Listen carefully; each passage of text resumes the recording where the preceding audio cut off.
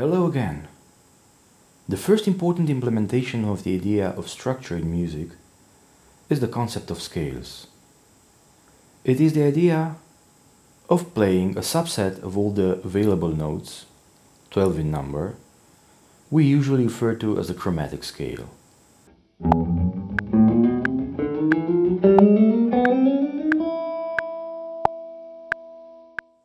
The most popular scale in Western music is a subset of 7 notes we call the major scale. It has the following interval formula: whole tone, half tone, whole tone, whole tone, whole tone, half tone.